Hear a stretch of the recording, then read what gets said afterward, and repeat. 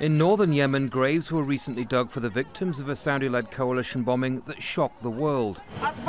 On August the 9th, a school bus was hit in an attack the coalition called legitimate military action. More than 50 people were killed, at least 40 of them children, aged between 10 and 12. Dozens more were injured. The US has provided support to the Saudi-led coalition with intelligence and aerial refueling. Now there are renewed questions about the weapons being used in the war. Reports suggest the bomb used to attack the bus was made by Lockheed Martin and, according to CNN, supplied by the US government as part of a sanctioned arms deal. Politicians in the United States are demanding answers. Senator Chris Murphy, who's announced a measure to halt military assistance to the coalition, tweeted the following. Last week, the Saudi-led coalition in Yemen bombed a school bus, killing 44 innocent kids. And they did it with US-supplied bombs, intelligence support and mid-air refueling. Democratic House and Senate members are also asking questions about US involvement in a war that's been raging for more than 3 years.